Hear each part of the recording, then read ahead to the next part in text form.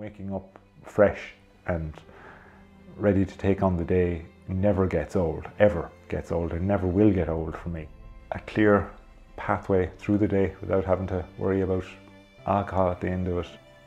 I do exercise now, which is previously, before that, I wouldn't have at all. But I've lost approximately 2 stone. I feel my relationships have improved pretty much across the board. In the sense that the people that I'm close to, I now feel I'm closer to, and more I feel, and it's made me a more patient person.